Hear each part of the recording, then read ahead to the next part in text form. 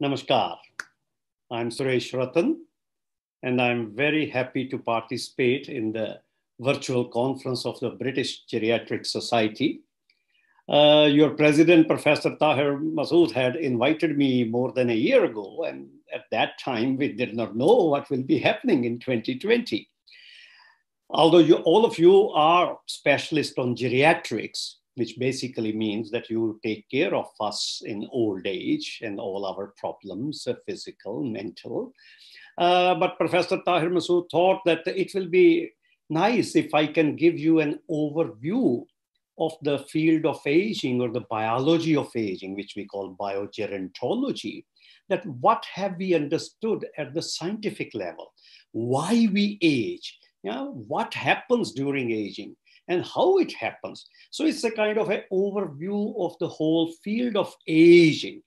And when we talk about aging, there are two ways of talking. The one way is that we talk aging as a whole life story throughout one's lifespan. That sometimes we can call that as also aging. That's why we use words like how old is the baby. But that's one way of talking. But in the biology of aging, when we talk about aging, the other is talk aging as a stage or age as a stage. For example, old age. So old age, like you geriatrics people very well know that when we talk about an old person, the kind of image which comes into our mind is with this kind of phenotype, that there is a less and less functional ability in old age. There is more and more frailty happening and weakness is increasing. And there are increased chances of one or more diseases, and which will eventually lead to death. This is what then the geriatrics is about, handling that part of life and making it as better as possible. And generally it comes with all these apparently negative values because it is a downhill path and all these social structures, the elderly people as a warning sign, etc. So the question for a biologist comes that when does aging set in? So what I have divided here, that earlier painting, which you saw a quick look, is into two parts. One part, which is going somewhere upward, that the children are growing up, reaching certain maturity, and another downhill part. So we call this that aging phenotype, the way we understand aging or the old age, basically manifests itself during the period of life after essential lifespan. So this may be a new term for you, essential lifespan, because we know what is average lifespan and what is maximum lifespan. But what is essential lifespan? Essential lifespan, according to the Darwinian theory of evolution, because in biology, we try to approach evolution to give us the answers to why and what are happening. So essential lifespan is the time that a species needs, like our species Homo sapiens, or another species Drosophila melanogaster, or a Rattus rattus, the time needed by a species in nature, not in the protected condition, in nature, required to fulfill the purpose of life in biology, which is continuation of generations, to give rise to the next generation. That time is known as essential lifespan. Like Drosophila in nature requires about 7 to 10 days of essential lifespan as a species. Individuals will be dying off, but as a species, it requires 7 to 10 days.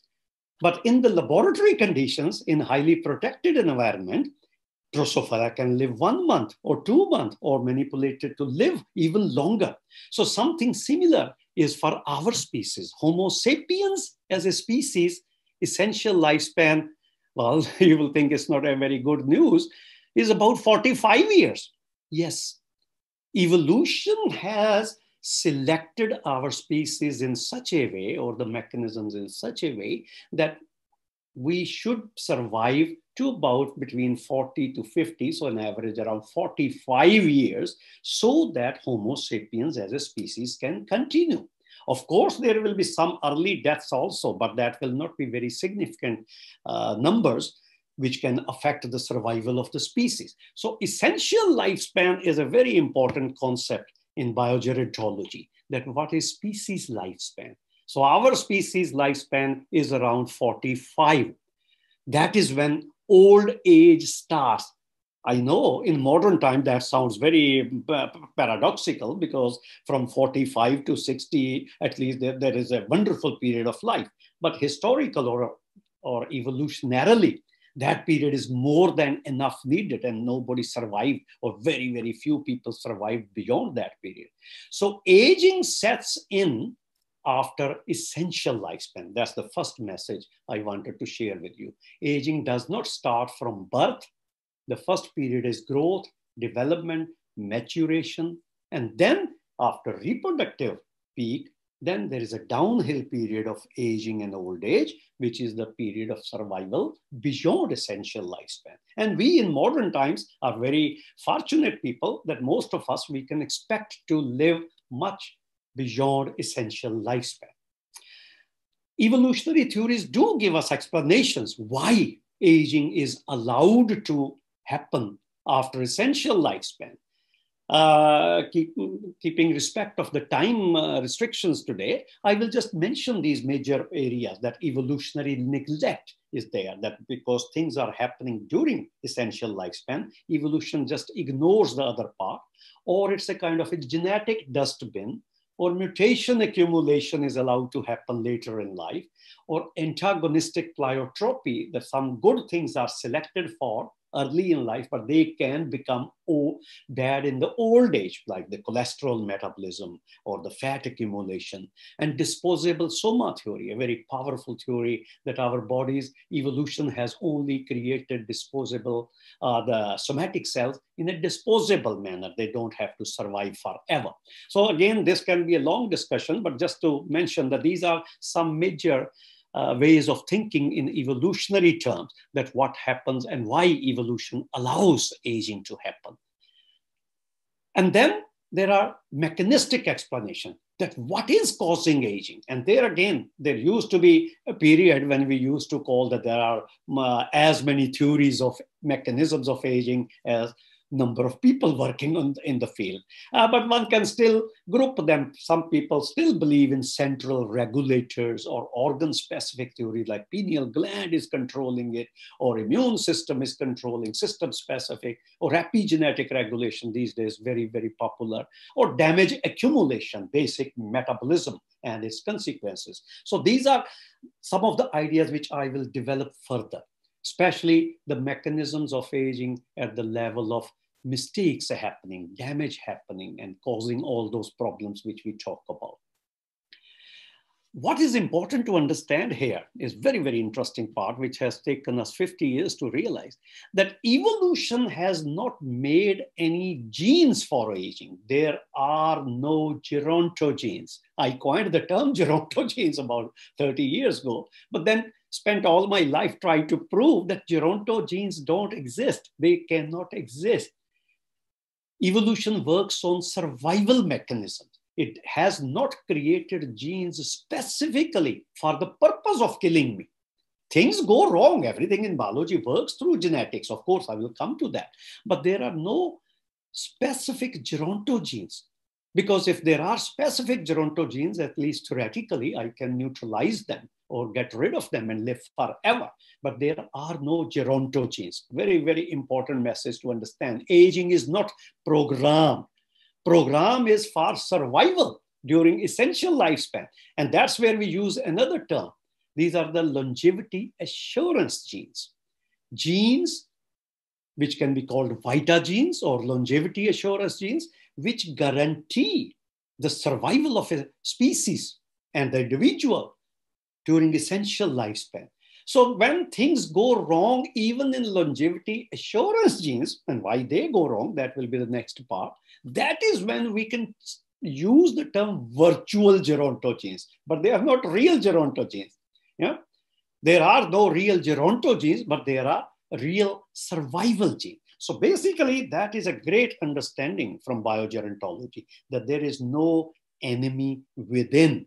evolution has given me enough mechanisms and resources to survive, but it has given that much survival ability for essential lifespan. And the beauty is that after essential lifespan, there are no mechanisms which are killing me either. I am allowed to survive, and the body tries its best to keep on surviving, but bad things are also allowed to happen. So aging does happen in the period of survival beyond essential lifespan, but nobody is causing it.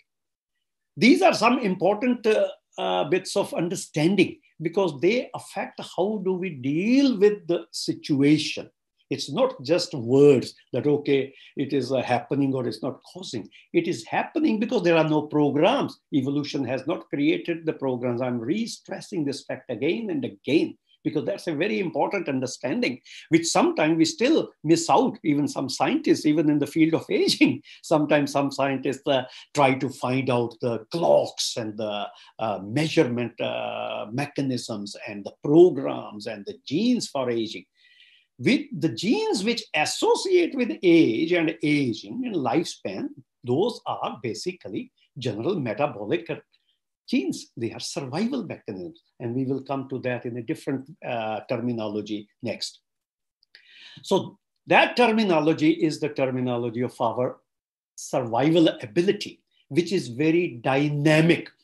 We often use the word homeostasis, which means same state. And that's another mistake a lot of scientists still keep on making. There is no homeostatic situations in living systems. Living systems are very dynamic, interactive, and they're so complex.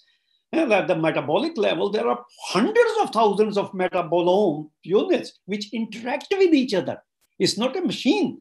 Yeah? So that homeostasis is an outdated term in my understanding. But then in mid-90s, Yates in England introduced the term homeodynamics, that it's actually a very dynamic state and the same, but dynamics. I call it also homeodynamic space. A child is born with certain homeodynamic space, this green region. It has a large red region where things can go wrong in early childhood especially, but during growth, development, maturation, that early part of the survival, that is where homeodynamic space matures and reaches a peak by the time we reach reproductive age. And that is our survival ability, homeodynamic space. The three main characteristics of homeodynamic space are stress response, that we are able to tolerate any disturbance from outside or inside and counteract that through a very complex series of stress responses where hundreds of genes are involved. And then constant damage control, because damage is all the time happening, but there are so many mechanisms to counteract the damage, to remove the damage, to repair the damage, and constant remodeling, especially in the immune system. These are the central themes of homeodynamic space.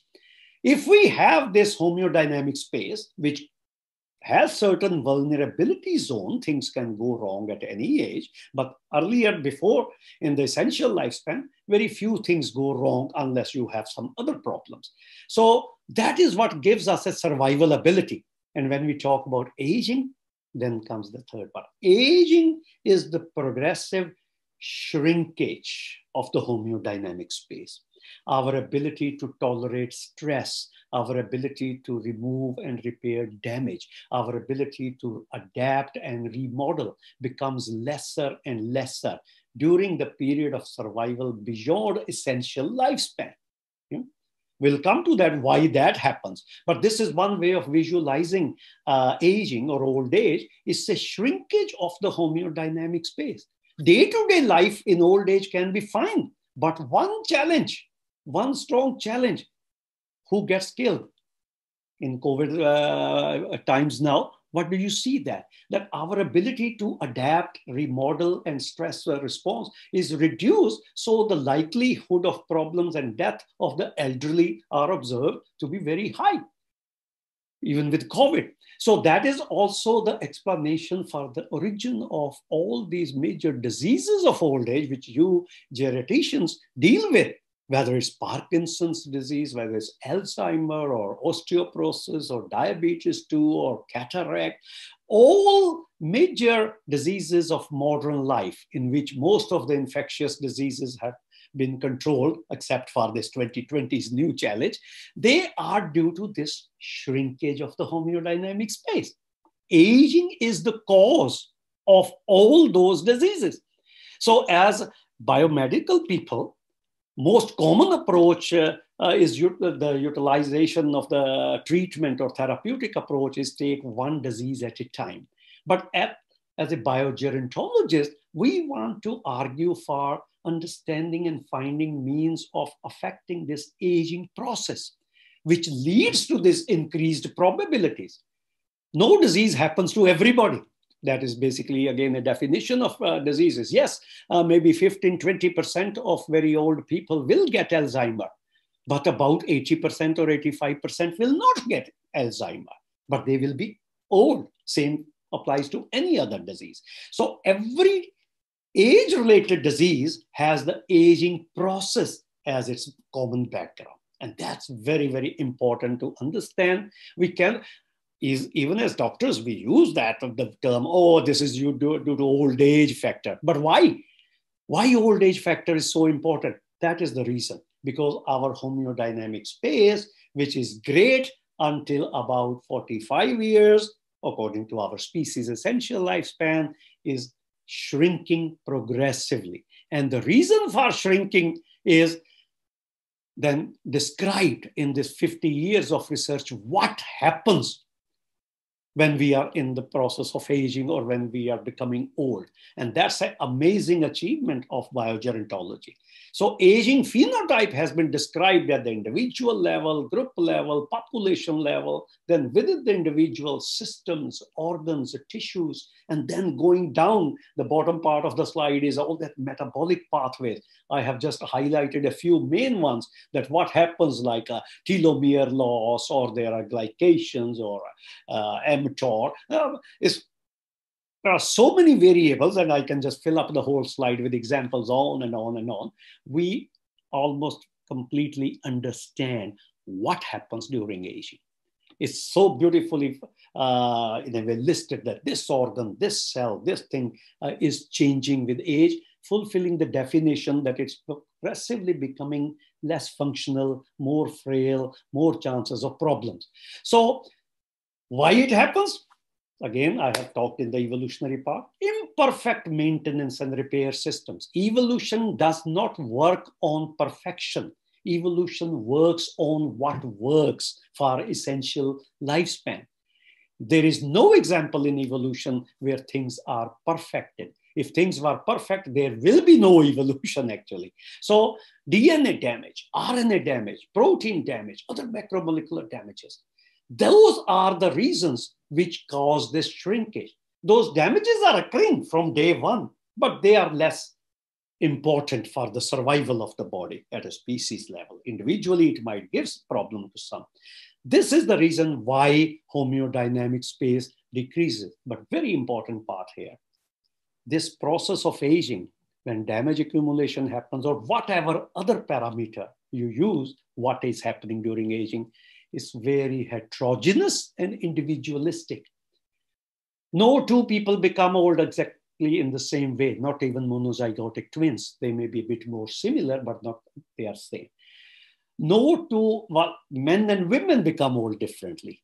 Individuals age differently. Different parts of the body age at different rates according to the history of life of that individual. Yeah, my muscles might be weaker than my liver, depending upon what kind of diseases I got in early childhood or even before childhood. Even prenatal situations affect your lifespan throughout. Then different cell types age differently. Within the same tissue, cells are aging in such a heterogeneous way that even within the cell, there is a molecular heterogeneity. This is a very, very important observation, which basically means there is no one single, either a cause or a target for intervention. those guys who would like you to believe that we will have magic pills, either at this kind of epigenetic marker or a genetic marker or a protein marker, and that will apply to all the organs of the body and all the people there. No, they are either ignorant or they are deliberately choosing to say that which is not scientifically correct. And they are not ignorant generally. They know that this heterogeneity and the individualistic nature of aging and age-related decline is very, very factual observation. So when we want to do anything about aging, we will have to consider this part also. Another way of saying, in the geriatrics, you guys know very well that the data scatter increases with age. There are data for muscle mass, cognitive response. Older the human being or the population group, wider the scatter. In young age, we are much more similar to each other, but we become different more and more and more. This data scatter, this is a very well-established geriatric observation. And a philosophic way of saying it, one Danish philosopher once said, we are born as a copy, but we die as an original. I like this statement. That's why I always use it, that evolutionary process has certain restrictions. There are not many ways of being born, but more we live, more original we become. So becoming old or our life story is actually a story of how do we become original. And eventually, yes, we will die. That's fine enough. But aging cannot be grouped as a one monolithic situation or one causative situation where we can just simply interfere. So again, to remind you, aging is the shrinkage of the homeodynamic space.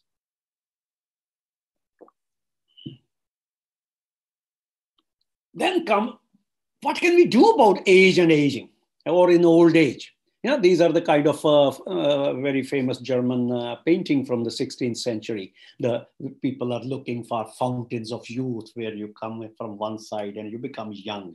And then you can notice in this famous painting that it's only the women who go into the fountain of youth. There is no single man getting this rejuvenation treatment. But what do we really want to do in old age?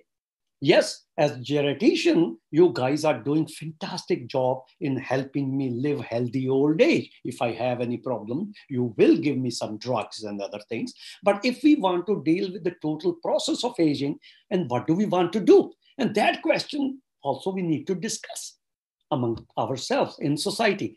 Do we want to become young again? Is that the aim? Because then we should do that kind of studies. Or do we want to become old, but slowly? Is that what we want as human beings? Or become old, but stay healthy? These are our approaches, because that will lead to what kind of interventions can come.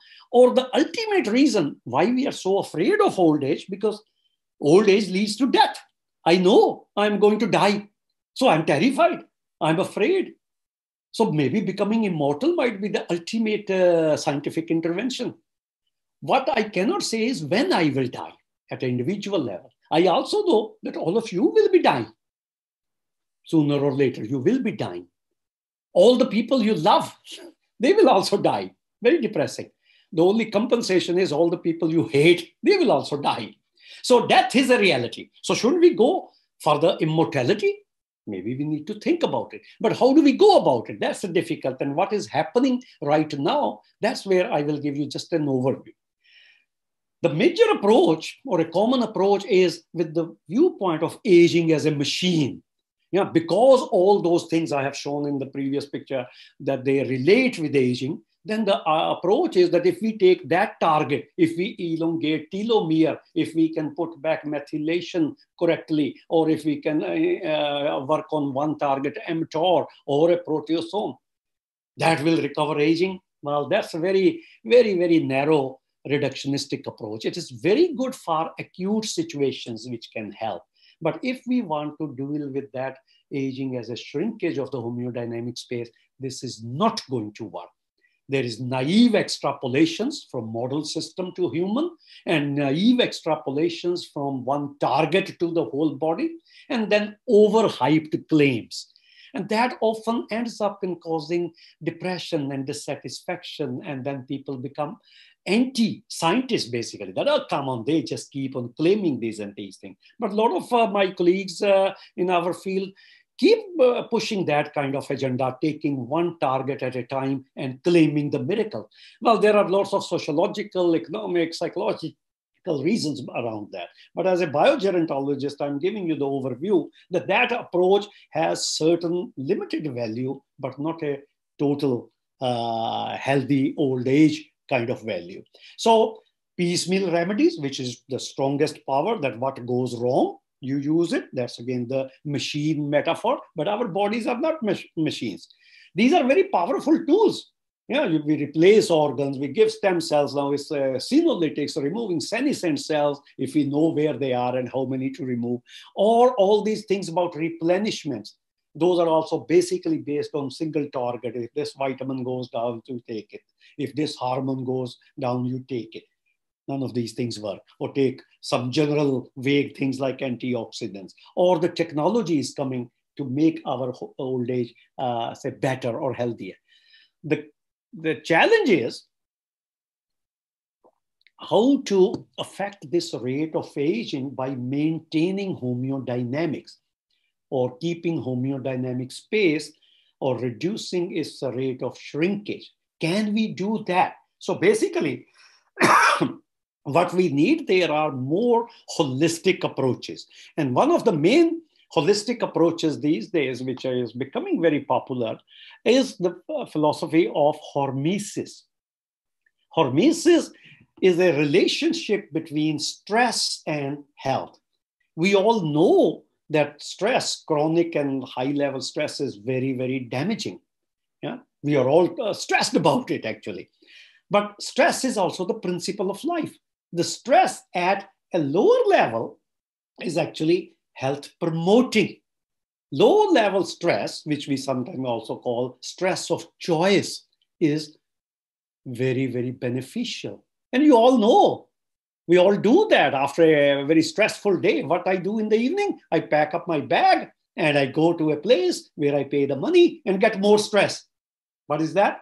Physical exercise. Physical exercise is a stress which causes beneficial effects because repeated stress of choice is good for health. And why it is good for health? We will talk more on the mechanisms of hormesis in a separate lecture tomorrow. But today, the concept I want to introduce is hormesis is the biphasic dose response. There are no linear curves anymore in toxicology or radiation biology. Everything almost study which becomes toxic at certain level is actually health promoting by challenging the system, and the system has its survival mechanisms. Yeah? All those are stress responses and remodeling. So there are various terms used for that: U-shaped curve, inverted U-shape, J-shape. But now we call it, common word is hormetic curve. And the phenomenon is hormesis, that low-level stress challenges your own survival mechanisms and you gain benefits out of it. The conditions which cause hormesis are called hormetins. Just a word like hormetin is a condition which is potentially hormetic. Like physical exercise is a hormetin. Radiations are hormetins. Psychological, mental exercises, nutritional hormetins, a lot of things in the food we eat are good because they actually cause stress. We will take this, all examples and these mechanisms more tomorrow in the different lecture. So today, I would like to just introduce this concept that hormesis is a very powerful interventional strategy. It's a holistic strategy. Holistic, I like to use with the W-H-O-L-E, whole, from the, not the hocus pocus holistic, but scientific holism, which means like when I do exercise, when I'm walking, brisk walking or muscular exercise of the legs, it gives me whole body benefits. My mood improves, my cognition improves, my immune system improves, my circulation improves. I feel good up in every aspect. It's not just the muscles which get that. And why they get that, all the benefits? Because you have introduced a little bit of stress. And then body does something which gives you certain beneficial effects. And that's also the thing we will explain a bit more, the mechanisms of that. So hormetins for hormesis is at the moment a very, very promising aging interventional strategy. And a lot of data are also being reinterpreted from hormesis. And these are, I'm just showing 3 books where I have been a part of compiling the book. And these things can help us to maintain health in terms of maintaining homeodynamic space. Now, here the aim of biogerontology is to maintain health, recover health, and enhance health. And as geriatrics, you guys really help people when they have acute situations, but how to maintain it and even enhance it? And that's where the question comes. We all want to talk about health. We want to maintain it. We want to improve it. We want to recover it. The problem is we know very little about what is health. And that book, which I showed in the previous slide, that's one of my recent books, which has come explaining health. Philosophers, psychologists, demographers, evolutionary biologists, medical practitioners, they're all talking about what do we mean by a healthy heart or a healthy face or a healthy mind or a healthy brain, not using disease as an example. And that is what the definition of health by WHO standard is. Health is a state of complete physical, mental, and social well-being, and not merely the absence of disease or infirmity. This is the official definition, but it's not very useful because it uses the word well-being, replaces health with well-being, but we don't know what is well-being. So another way of defining health, in which several of biogerontologists and other scientists and myself, we have been involved, is defining health in certain practical manner. So one definition of health is, idealistic definition, absolute physical and mental independence in activities of daily living. Yeah? Activities of daily living, geriatrics and other people, we are all absolutely clear about what are those. There are 50, 60 activities. The definition is absolute physical and mental independence. But this is a useless definition, just like a WHO, because nobody has it. Nobody will ever have absolute health in terms of absolute physical and mental independence. So let's forget about that part. What is then the real definition of health? That is adequate physical and mental independence in activities of daily living. And this is where sociology, psychology, personal temperament comes in. What is adequate at what stage in life? Yeah? You cannot push me at the age of 65 that I should behave and even function like a 16 years old. What is adequate for me at this age might need also lots of medicine. Adequate means use technology, use medicine, use doctors' help to get adequate physical and mental independence. If in future I am lying on a bed and waiting somebody to come, or adequate health at that age will be what? Adequate health will be I can get up from my bed and reach the toilet in time. That might be adequate. So adequate is basically sociological, philosophical, psychological kind of issue. We need to learn. Doctors do advise me, oh, this is now the age part. One should learn to adjust. Adequate definition of health actually requires the use of all the technology. I do take metformin to control my diabetes too. And if I need to use some other medicines for keeping my adequate independence, I will use them. If I need to use technology to walk, yes, there is nothing to be ashamed of. I started using these glasses 40 years ago, yeah, so that I have adequate my vision. So this is the practical definition of health, which many scientists we would like to now promote.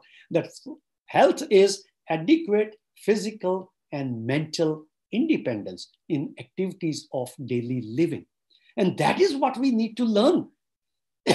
How do we apply all our knowledge from basic science, which for human beings, the science from sociology, from psychology, from population studies, how do we help each other, or as doctors, our patients, to keep certain level of physical and mental independence, to have healthy aging, Sometimes people now call it healthy longevity or successful aging, but healthy old age. But that raises also certain questions for us to ponder. As I already mentioned, that yes, biogerontology says that instead of anti-aging will mean that whatever has happened, now we either want to revert it thoroughly. We should concentrate on maintaining health throughout life, but especially in the period when aging happens, which is the period beyond essential lifespan. And doctor must give me the medicine by saying, hey, Suresh, take this medicine. It will give you health. You will feel healthy. Instead of labeling all the time a disease, now you have got diabetes, now you are having early signs of Alzheimer, now you are having this cataract. That frightens. But technology, medicine should help me to feel that I should be healthy. I can recover health. But the question comes, for how long? How long I want to stay healthy and why? Now that is not a biological question. That's basically a sociological question. How long we want to live. Average lifespan in the world has been increasing, but the differences are still gigantic. There are many countries where average lifespan is still around essential lifespan, between 45 and 50.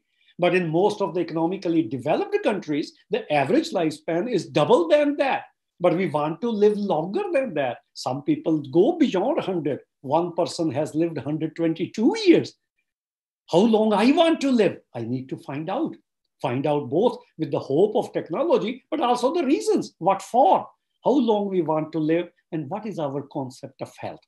Biogerontology, the study of the biological basis of aging, have helped me raise these questions, understand the issues, and even find certain answers for myself.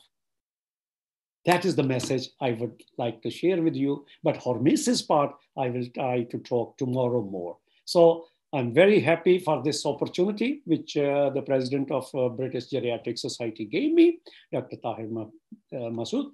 And I hope that I have been able to share the central message of biogerontology, understanding aging for having healthy old age and for as long as you want.